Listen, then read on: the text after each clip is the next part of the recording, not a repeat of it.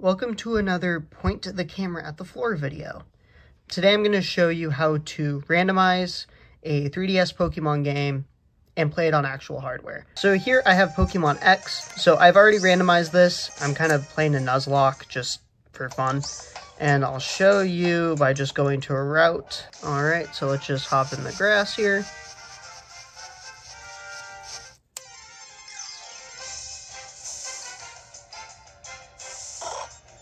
And a Spheal, and that's generally not in this route, but yeah, we're going to be doing that on actual hardware. Obviously, you know, a lot of people do this on emulator, but to do it on actual hardware is pretty cool. So obviously I've already randomized this game. However, just another Spheal. However, I'm going to randomize my Pokemon Omega Ruby copy. This works for any Pokemon 3DS game. And this does assume a few things. One, you do have to have a hacked 3DS with God Mode 9 installed.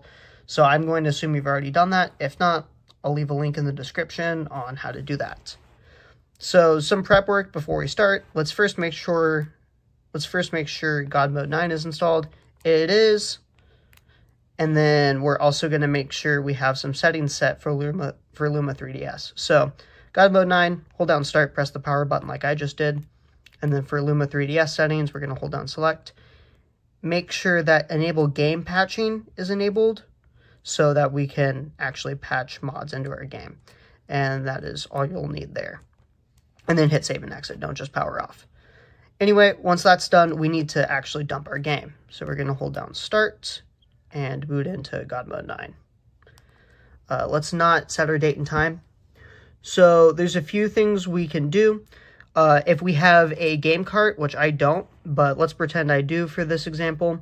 If we have a game cart, we're going to go to Scripts, God Mode 9 Mega Script. I'll actually hold it a bit closer so you can see it. And go to Miscellaneous, Cartridge Options, and we will dump cart to CIA. Once that's done, it's going to dump it to SD card God Mode 9 out. And obviously make sure you have enough storage space. This will take a while, so you'll probably want to plug in your 3DS while that goes. If you have an installed game like I do, we're going to go to Title Manager, search our SD card, and it'll search our SD card for all of our games. And then we're going to find Pokemon Omega Ruby. There it is, Pokemon Omega Ruby, Manage Title, and then Build CIA Standard. Either way, I don't actually want to dump it because I've already dumped it. But it will go to the same place, SD card, GM9, and then out. Alright, so once you have your game dumped, I've already dumped it. We're going to head over to a Windows computer that can read SD cards. So power off, and let's head over to a computer. Alright, over here on the computer, I have my 3DS SD card in here. And yours probably won't look as full as mine, but I've done quite a bit of stuff to my 3DS. Anyway, we're going to go to the God Mode 9 out folder, and here you will have your Pokemon Omega Ruby.cia file. I've went ahead and already transferred it, and the first thing we need to do is decrypt it, because right now it is an encrypted CIA file. So we're going to move it to this folder that has this nice little decrypt tool. Now, it is a batch file, and one of the nice things that it does is it just decrypts any CIA file that you have in its folder. So we're going to open the batch file, and I'll have a link to download this in the description. It is very, very nice. Alright, that took about 2 minutes, and we now have a CII file, which is a decrypted game that we can actually put in the randomizer. So once we have this, we're going to go into our Pokemon Randomizer ZX, and we're going to launch its BAT file. It is important that you actually launch it from the BAT file and not from the jar itself, otherwise it actually won't work with 3DS games.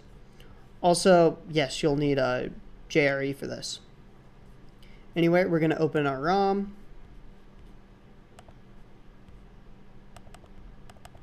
And load our CII file. Once that's loaded, we can randomize our Pokemon game.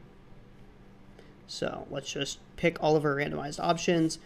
The kind of basic randomized options that most people do. Randomize base stats, randomize abilities. I like to keep types, and most Nuzlocke playthroughs do keep types. Random Pokemon evolutions, although you can randomize every level. Force change. Change impossible evolutions like trades if you want to, although I'm not going to. Doing this makes it less fun.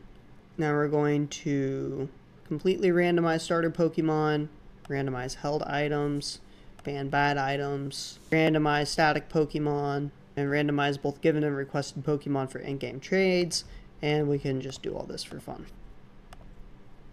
Now, I don't like to randomize move data itself, but randomizing move sets. No game-breaking moves is always nice, although you don't really have to. And you can also guarantee 4 moves at level 1. Randomize trainer Pokemon. You can also add additional Pokemon for each trainer. Rival carry starter through the game is nice so it doesn't sequence break. And randomize trainer name and class names are fun.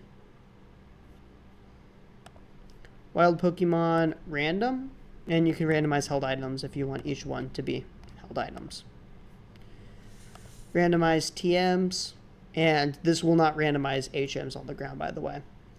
I'm not going to randomize HM compatibility, although you can if you want. And full HM compatibility will mean that every Pokemon can learn every HM. Move tutor moves random. And move tutor compatibility I'm going to leave unchanged. Field items random. Special shops I'm just going to leave unchanged. Also, yeah, ban bad items. And pickup items random. Ban bad items. Miscellaneous tweaks. Fastest text is always very nice. And that's pretty much it. Although you can obviously do whatever you want here. Anyway, once we're ready, we can save. And it's going to ask us how we like to output it. If you output it as a CXI, you can only play in an emulator. So we're going to output it as a layered FS file so we can actually use it. And we can just save it wherever. We'll just save it as at the desktop for now. It's going to ask if we want to save a log file. We're going to click no. And there's my randomized seed if you want to copy it. Anyway, we're done here.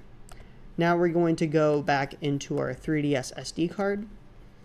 And we're going to go into our Luma directory and then titles. If you don't have any game mods yet, or if this is the first game mod you're installing, you won't have a titles folder. So just make a new folder, call it titles.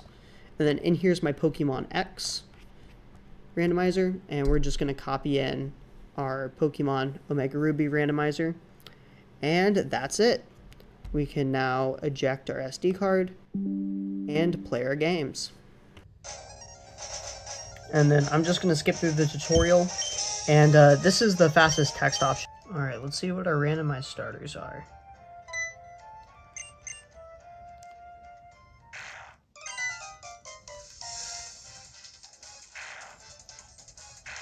Yeah, the Poochyena sprite's not going to change, obviously. But what it ends up being will. So let's take a look. Oh shit.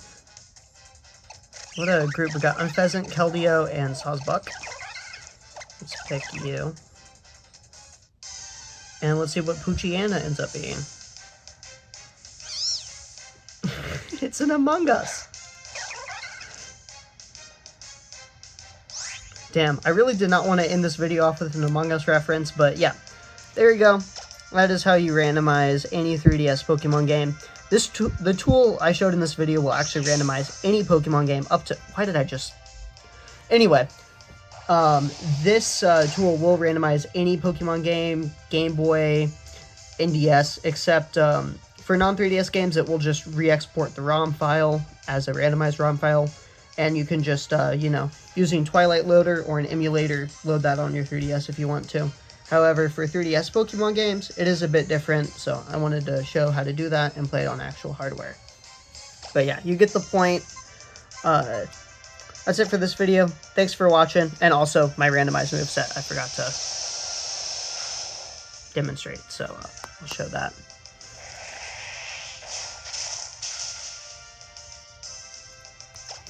And yeah, I have 4 randomized moves that Keldeo shouldn't know. Anyway, thanks for watching. I'll see you all in the next one. Take care.